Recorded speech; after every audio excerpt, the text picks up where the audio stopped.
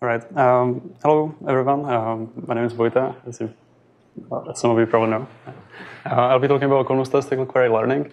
This will be the first talk out of two, and the second one will be given by Louis Shatsky right after me. And I guess we know where we are. If you're interested in learning a bit more, this work is on archive already. So have a look. So first of all, I would like to actually thank both Rina-san and Louis, for this collaboration. So it was it's a joint work. It was actually Louis' part of Louis' internship project, and he was the leading author on this. So it was a great pleasure to be able to join this, and thank you. So here's the outline for what I'll be telling you right now. I will start a little lightly. Somewhat lightly, by going over learning models. You've probably by now heard quite a bit of that. I'll introduce statistical query learning. Some of you may be, familiar with this already, but it doesn't hurt to do it again. Then I will switch to quantum learning models. So all this is basically going to be introduction for what follows after. Then I'll tell you something about separation between quantum statistical query learning, this will be one of the models that I'll introduce, and quantum pack, and some strategies for the proof technique for some of the lower bounds that we'll be using. So that will be the more technical part of this, and then Louis will follow up after me. Could you speak a little louder? I can speak a little louder. Thank you. Okay. So I'll start with learning models. So this is what you get if you feed it into some of these image generators. All right. So for the purpose of this talk, I'll be quick, but for the purpose of this talk, a learning model for me will have three ingredients. I'll start with an instance space that for me will be a set of bit strings of length n. Then, I'll be working with a data distribution. I guess all of you know what it means. It's a distribution over the instance space. And, and the remaining ingredient for definition of a learning model is going to be the concept class, a set of subsets over your instance space. And then I would like to think about learning models here, as a set of oracles where, each one is going to be indexed by a concept in your concept class. So, if you have an instance of your learning problem, I'll pick a concept out of concept class. I'll start giving you, some samples from the oracle that I'll define, later, and that oracle can also take an input. And your task as a learning algorithm is going to be to interact with this oracle and form a nice hypothesis that somehow approximates what is hiding inside of the oracle. Assuming that you know what the concept class is, assuming that this is sort of standard setting of learning, right? And then you may ask questions like, what is the smallest number of queries you actually have to make to the oracle in order to learn a good hypothesis?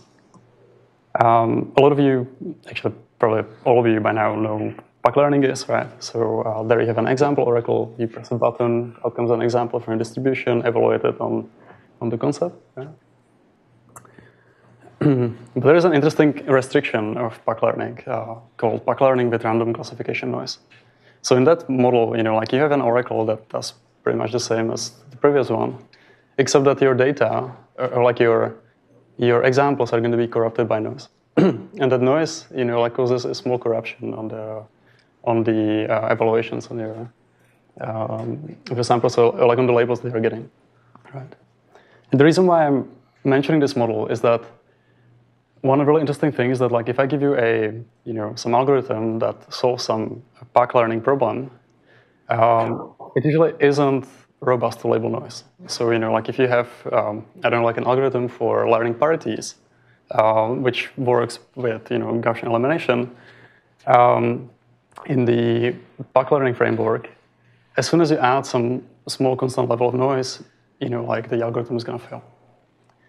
And very early on, this is work by Kearns actually. Kearns observed that not exactly for parities, but for many of other learning tasks, what works very well is to collect a bunch of samples and take statistics over them. And basically you can make a lot of algorithms robust by empirical averaging this way. And this is the thing that motivated him to, introduce the model of statistical query learning. So in that model, you have yet another oracle. Now, yeah, tell me. Just as clarification on the previous, when you say pack algorithm, I mean, pack theory tells you whether something is learnable or not. Learnable means there exists an algorithm. Right, when right. you say pack algorithm, you mean any algorithm satisfying the pack criterion? So you mean something canonical? Sorry, what I mean specifically is an algorithm that works that interacts with this oracle. By But then effectively, you know that there exists an algorithm which is going to work with label noise. Sorry? There exists an algorithm which will work with label noise. It's the last line you had on the next line, right? Here. Pack algorithm can be made robust by empirical averaging. So there exists a pack learning algorithm which will be robust. Yes, this is. I think the important thing is that the thing that I probably didn't write, very well, but it's the many. It doesn't hold for all of them, but usually, when you have an algorithm that works in pack, you can make it robust this way. But the very important exception are the parities. Exactly, that's what I'll be mentioning now. So most often than not, the strategy works, and actually, Kearns even thought for quite some time that this model of classification with this model of pack learning with random noise on labels, right, is the same as statistical query learning. There was this conjecture that he was able to separate SQ from pack. Based on, I'll be talking about it, in a couple of slides, but hopefully it'll be clear. So anyway, this is statistical query learning. There you have an oracle that takes an input. That input is a boolean predicate that goes over your instance space and like also your labels, and also a precision parameter. And upon every single query like this, you're gonna get some p hat of chi that is an additive approximation to something that is here. This quantity is a weight of your distribution over the per-image of the predicate that you have here. So whatever maps to one, you just marginalize over the distribution. And this simulates, sort of like statistics out of a large sample of that is drawn from D and then evaluated, like over a concept. Now, in SQ, there's a notion of efficiency. Sorry that this is a little, hard to read, but you want an efficient SQ algorithm to be polynomial time in, the size of the instances, 1 over epsilon. So epsilon is the tolerance. Actually, it's basically the accuracy, with which you eventually output your hypothesis, or if you want to output your hypothesis. You also want your algorithm to run in time as polynomial in 1 over epsilon, and then if it is randomized in 1 over delta, where delta is the failure probability. And you also want to bound the inverse of this precision, by a polynomial in 1 over epsilon, and if you didn't do this, then you could make exponentially precise queries, and that would be bad, because that's not something that you expect to be able to get by averaging over large samples. So it's quite important. Tell me. Yeah, the clarifying question is, here you said efficient. Is it possible you can also the statistic efficient, like the delta epsilon? That part is kind of also the asymptotically sort of in the computational time, not sort of with the connect with the how small and how fast asymptotically to go with the sample size.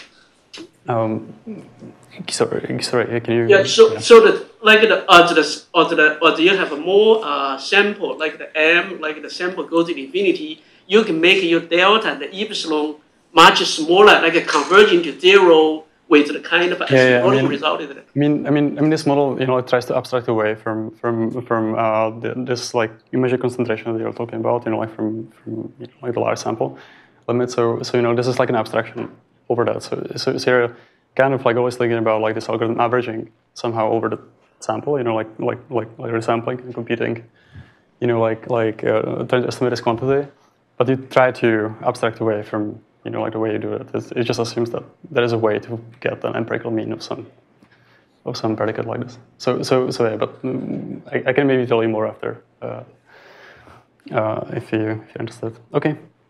So this is statistical query learning. This is the interesting thing that actually happens here, and follows up on the question that Bedran had, So Kearns already, in his paper in 1998, managed to separate PAC from SQ, and it's actually done in a very, very interesting way. It's not too different from some proof techniques that Louis will be telling you about later.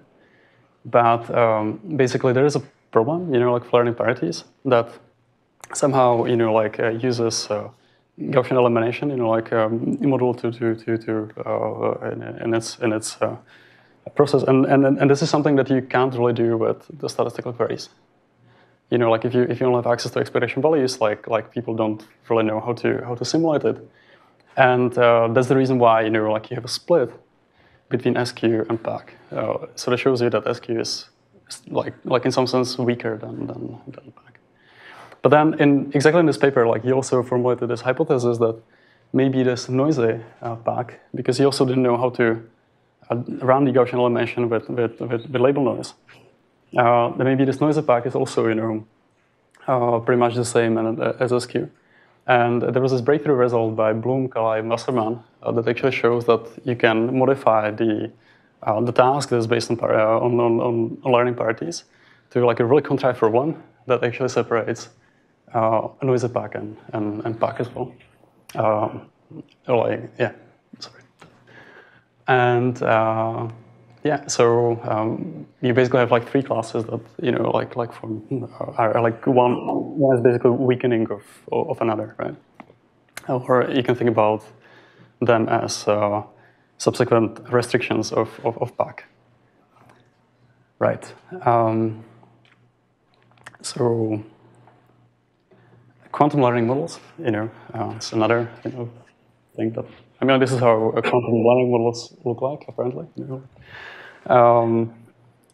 Quantum PAC, I guess most of you are familiar with it. It's just a coherent version of the usual PAC, proposed by Piot and Jackson. Here you have an oracle that gives you coherent superposition over your, over your instance space. So it shouldn't be big X, but omega or a set of bit strings. And one of the things that is somewhat undesirable about this model is that you can implement highly entangled measurements over the examples that you're getting. So you can imagine that you collect many examples like this, and then you apply something very like highly entangled, non-trivial. And so from that sense, learning algorithms in quantum PAC are not really maybe very, very hard to implement. Even if you find their efficient implementation, it may still require highly entangled measurements. It may not be something that you would like to think about when you think about something more realistic. I wrote that it's not exactly NISQ friendly, but just to clarify, I will not be claiming that any of the other models that I'll be talking about right now are anywhere near, being NISQ friendly. But tell me. It's so useful. You're tidying up with all this, all these words together. But can you again say, it's a bit like Bedran, why is this quantum PAC if you define a certain oracle? Because again, PAC is something about learnability. Yeah, sure. I mean, trying to follow the way well, you think about it. It is true that PAC is about learnability, but even the original model of Valiant, right, like the one on the first slide, is defined with respect to an oracle, right? Like you have the example oracle that allows you to access some information about a hypothesis that you have, right? Okay, but then quantum PAC would be for you that oracle plus the normal PAC, rest of it. Actually, no. Sorry. Yeah. Yes, exactly that way. Yeah, sorry about it. When you say the plus the normal PAC, I guess you can actually simulate the example oracle invariance model by this oracle, and just like focusing on the computational basis measurements and stuff like this. So yeah, I mean that's what it is. You have like a stronger access to your distribution and to your concepts this way. Right. Right. So I guess somebody was talking about the shrinking of a desert, right? Like so I guess the meaningful restrictions of these models are pretty much like one way to shrink that desert of like landscape of the learning models that we have. Yeah, tell me. You have this QPAC equal PAC, information theoretical. It's only true for the worst case distribution case, right? That's correct then. I mean, that's just like a side note, like I really like this paper by Sarah and Gortler, like. Yeah, tell me. I'm just pointing at Srinivasan. Oh, Srinivasan? He proved those things, no? Oh yeah, sorry. Yeah. All right. Yeah, that's true. Sorry. Anyway, so one of the restrictions that you can take, and this is going to be, like a small like side note. So one of the restrictions that you can take is separable QPAC. So like this would be a model where you have the same oracle as you had on the previous slide, but you force measurement after every single sample you take. And oracle like this appeared in works of Robert, and Prescale and Quang, and a lot of other papers, that appeared after that. You can think about it as a restriction to learning with limited quantum memory. The reason why I mention this is that in our paper we also say something about this, although I won't be like explaining much about the result. In some, we basically show surprisingly for, like Boolean concepts, like in some sense you have a polynomial. The complexity of like exact learning with in this model is polynomially related to the exact learning in the like fully fledged model where you can make large entangled measurements. So if you're interested in that, have a look at the paper. I will be mentioning more about this. The next restriction that you can take, is somewhat interesting, is one that was already taken by Pschote and Jackson in their paper, and they call it, quantum PAC with label noise. It is a coherent version of the Anglo and Laird model, that corrupted labels with small probability. It is pretty much a standard definition by now, but if you have a look at it, it's a little, like it may seem a little unnatural because basically the kind of noise that you're applying here is just a coherent rotation, right? And one thing that I wanted to just mention here, is that I don't think I've seen any work on, like a learning model that would take an error channel on, say, like a label register and try to understand, like what does it do to you if you define the oracle this way, right? So you have a family of oracles, with like noise channels on the labels, and like it will weaken your QPAC learning model, and it may be an interesting model to analyze because like the way I motivated the statistical query learning, it's kind of more difficult to motivate quantum statistical query learning using this definition. All right. But nonetheless, here it is. This is quantum statistical query learning, defined in a paper by Srinivasan, Alex Grillo, and Henry Yuan. And here, the oracle, is basically as follows. So it takes an input. The input is a definition of a quantum circuit that, like allows you to implement a measurement of an observable. So, what I've done here is that the input is an efficiently, some specification of an efficiently implementable quantum observable. And you also have your precision parameter tau, like exactly as you had it in the SQ model. And the samples that you're getting from querying this oracle are, like the precise approximations to expectation values of that observable on your state. So, you can think about it as if you took your observable and you performed the measurement, and you got some, estimation of that observable within some, error tolerance that is tau. In our paper, we usually deal with Boolean function concepts. So typically, your state row is going to be this, but you can also just forget about this part here and think about it as some general quantum state. What is really interesting is that Srinivasan and Alex and Henry showed that QSQ can, in comparison, in contrast to SQ, learn parities. Right? So it's very surprising because if Kearns managed to separate SQ from PAC by this parity learning problem, you can't really separate QSQ from QPAC by parity learning. You have to think about something else. And I guess this something else is something that Louis will, be telling you a bit more about. And in the rest of the talk, I'll set up for the lower bound technique that he'll use to do that. Yeah, tell me. Are parities learnable in the noisy quantum pack? Yeah, I think so. Yeah. I mean, in some sense, up to subtleties, right? As you saw in the previous slide, you can, as you thought about SQ, specific, basically because you can think about SQ as a specific weakening of the noisy pack. In some sense, you can think about QSQ as a weakening of some version of the noisy QPAC. Even though, here, the correspondence is a little indirect because they are using this weird, coherent version of the label noise. But I would say that that'd be the intuition behind this. One small remark I would like to add here.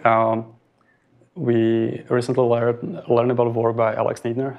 Maybe he's watching it. I don't know.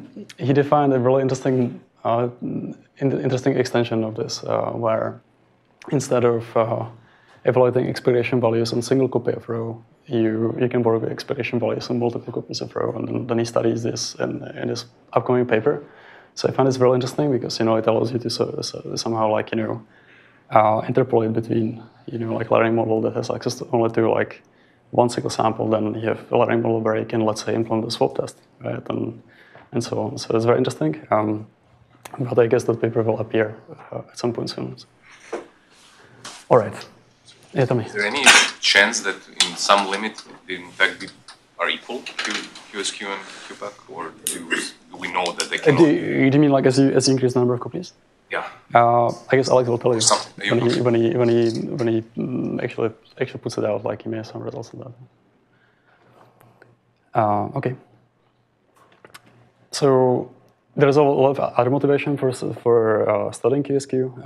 You can pull it back to learning of quantum states, and that's why it's interesting. I mean, one of the main motivations for us is that because quantum algorithms currently rely on error mitigation, and error mitigation is about improving estimates of expectation values.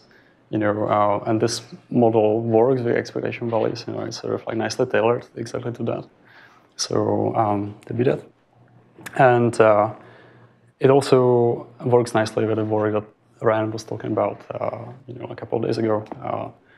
To some sense, the thing that I'll be talking about right now, generalizes part of the work,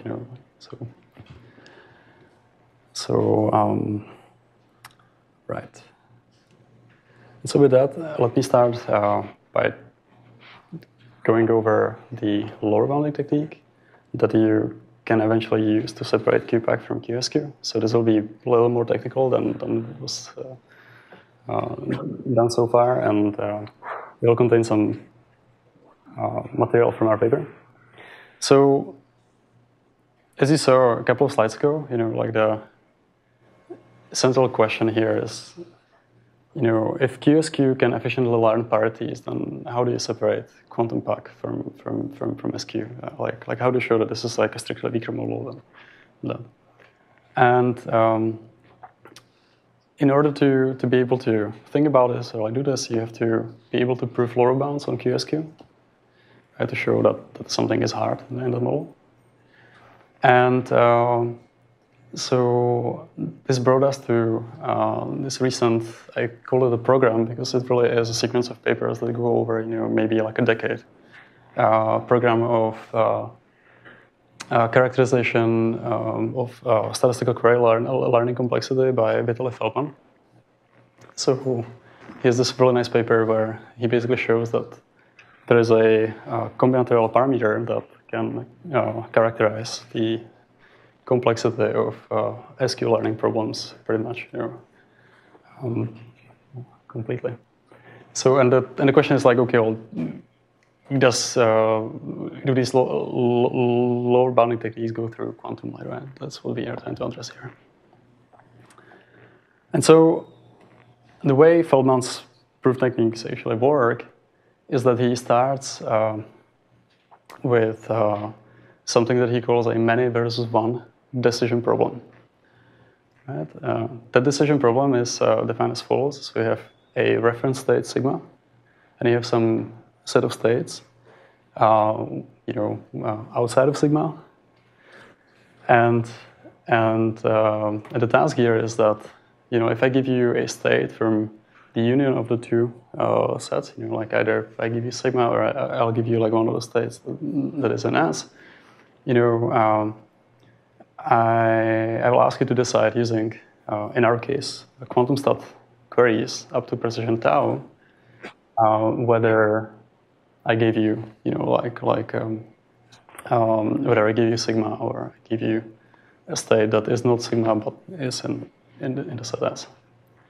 And I'll call the complexity, or like the query complexity of this task, QQC delta tau S of sigma. The reason why I have delta here is that your algorithm for deciding this task may be randomized.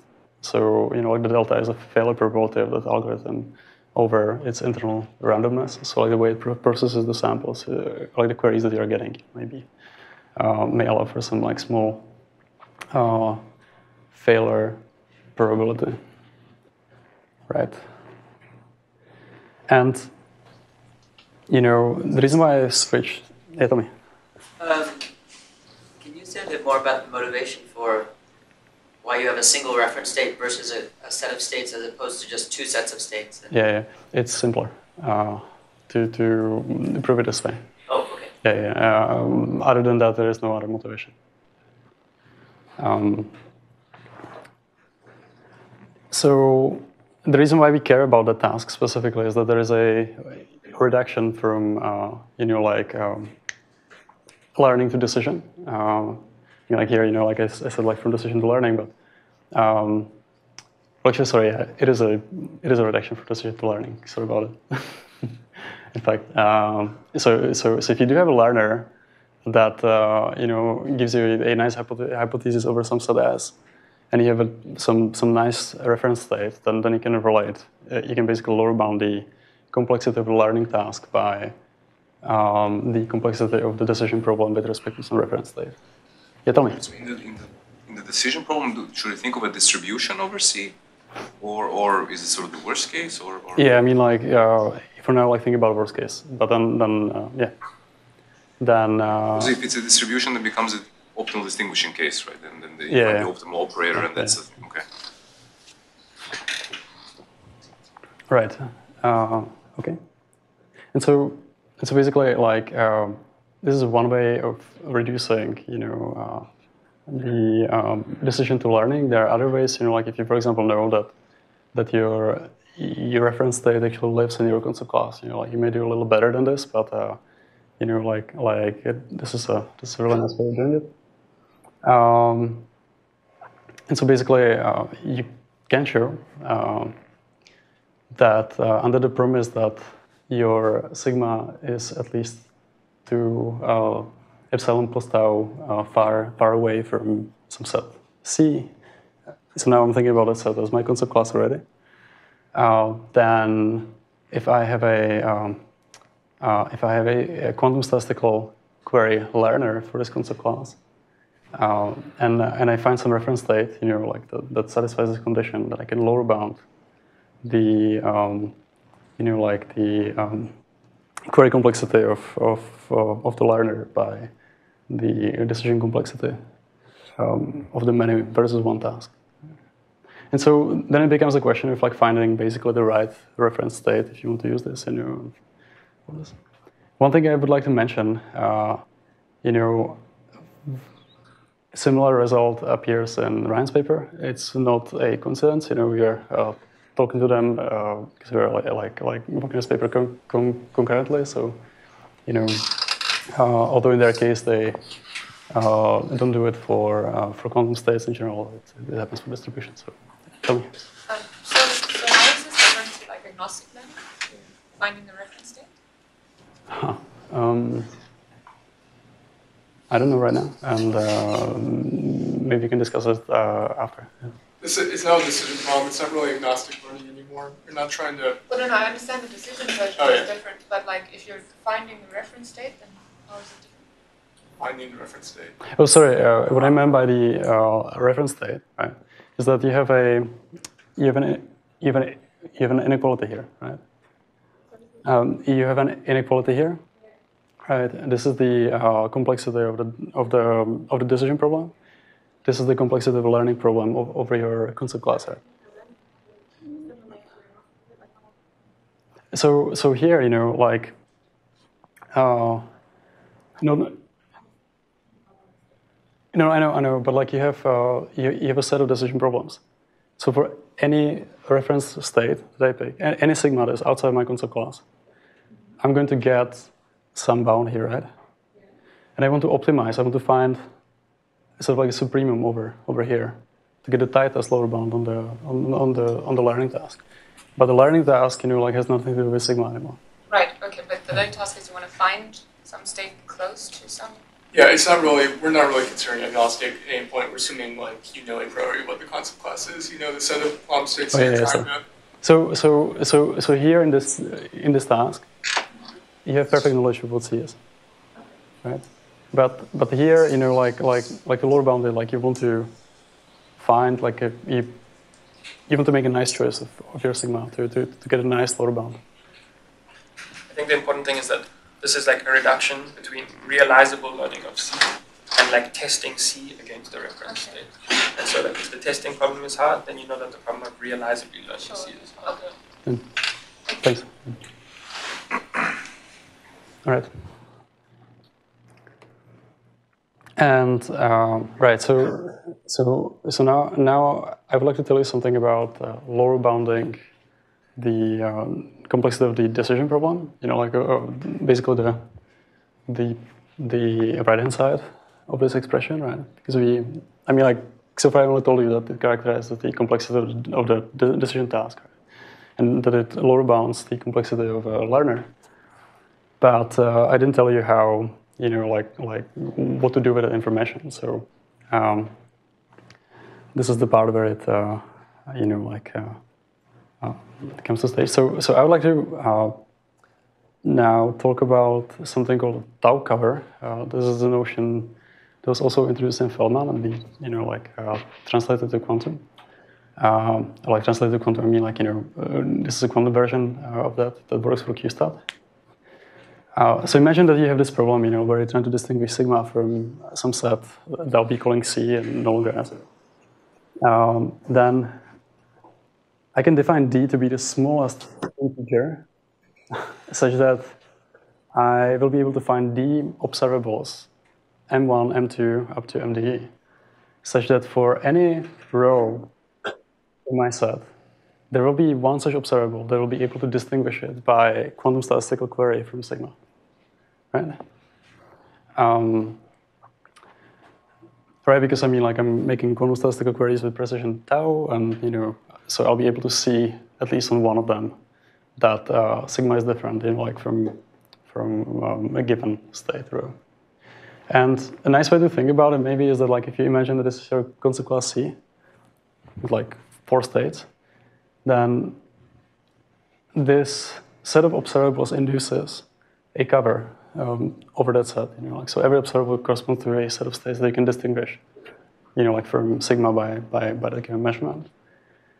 And then it's pretty obvious that if you find a tau cover like this, then you can solve the decision problem, like with up to d many, like queries, precisely if you're querying these observables. Right?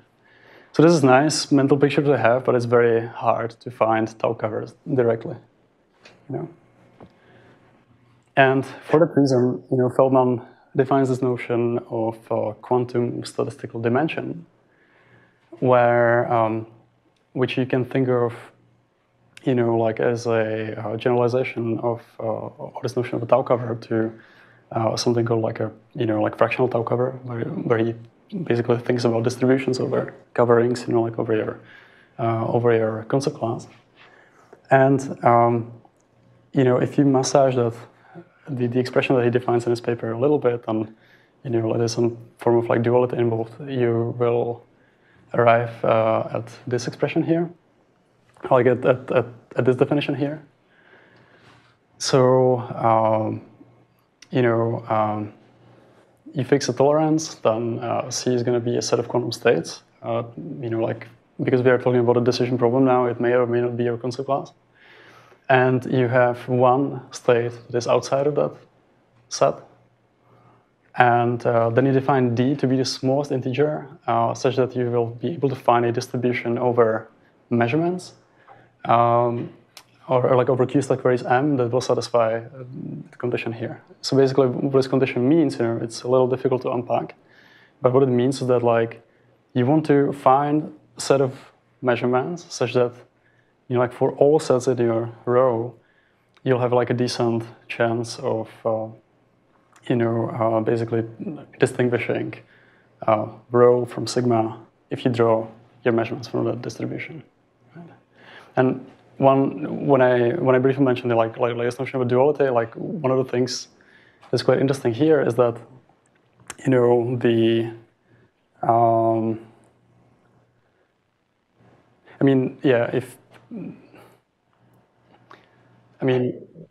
if you are, what I want to say is that like there's, like some form of like some analogy to like Yale's principle here, like it will, because if you're familiar with that, but I guess that's not that important. But anyway, so having this definition, defining that small as the D, that is such that this thing is satisfied here as your quantum statistical dimension, with respect to some reference state sigma and like some set C. You can show that QQC, which is the complexity of solving the decision problem with quantum statistical queries, is lower bounded by 1 minus 2 delta Q as the C of sigma. So you can lower bound, like the complexity of the decision problem by the quantum statistical dimension. Now again, this is not completely, our idea, but built on the work by Feldman, so quite heavily. Right. Now, I would like to, sketch the proof of lower bounding, QQC by the quantum statistical dimension, because it's quite neat. Although my slide isn't as neat as that. That proof is, like by an adversarial argument, or what I mean by that is that you're trying to understand what happens if you have a adversarial oracle, and like how long can you basically stay consistent with the adversarial oracle in order to have a meaningful algorithm and meaningful output, right? So to see that QQC, the complexity of the decision problem, is lower bounded by QSD, you can imagine that you have some algorithm, call it A, that can make quantum statistical queries, and succeeds with probability 1 minus delta. And the queries that the algorithm will make, like you can label M1, M2, up to MQ. And then you go by contradiction. You assume that you were not given, like an oracle for QStat, but you're given some adversary that tries to fool you, and to any query that you make, it returns an expectation value evaluated on your sigma. So irrespective of the input to the problem, like if you put in sigma or if you put in any state from C, it always gives you expectation values that are consistent with sigma, right? But then you can have a look at the probability that some fixed, like rho from C can be distinguished from sigma, and the probability is going to be given by this expression here. So here, this probability of A is over the internal randomness of the algorithm. So that, we had some discussion yesterday that would also include adaptivity of the queries, right? So basically, as you go, like you may let the algorithm adapt based on what outcomes it sees. And like then the probability basically, like the event that you go over is existence of one measurement that manages to distinguish sigma from rho. So basically, you can think about it as follows: like the algorithm, like it starts making QStat queries. It may do that adaptively, but like as long as you see like one query that distinguishes, like ideally you would like to be able to distinguish at least like 1 minus delta fraction, like of states. This way for the algorithm to succeed, right? And this is sort of like a success condition for algorithm. So then you know that if you still have the adversarial oracle that always outputs something that's consistent with sigma, you can imagine that.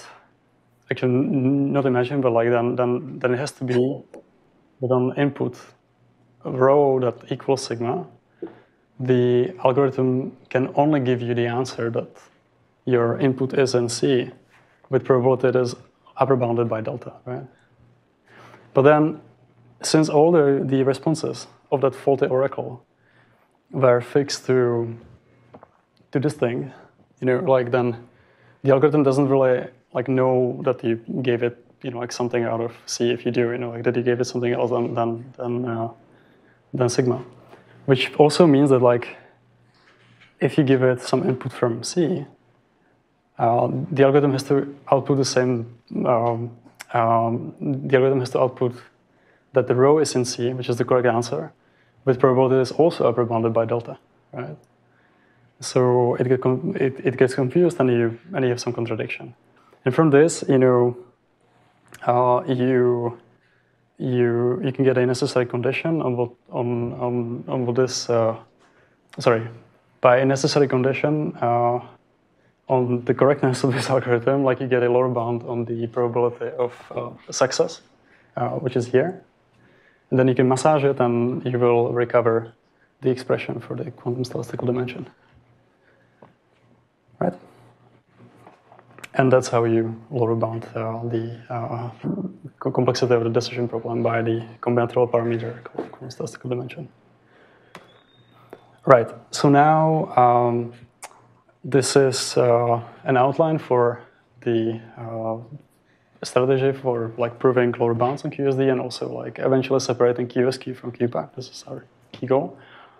So over the past couple of slides, like you saw that how I can use QSD to lower bound QQC. So QSD is the quantum statistical dimension. QQC is the complexity of the discrimination task. Then you also saw how QQC can lower bound QSQ if you choose the right reference, like stated. And to get something concrete out of it, like you have to be able to lower bound QSD. And this is what Louis will be talking about. And this is, I would say that while this chain and everything I was presenting so far was pretty much like retracing Feldman, these two things, for lower bounding QSD are sort of like the new meat, in our work, and the really interesting thing. And I guess, like Louis will tell you more about it. All right, so conclusion so far. I hope that I made a case that for QSQ. I think that it is a really interesting restriction of QPAC, and it is worth looking into, especially given that we all work with expectation values.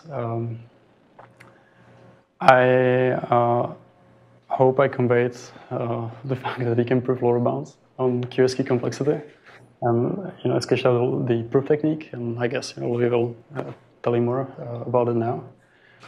And yeah, that's pretty much it. So.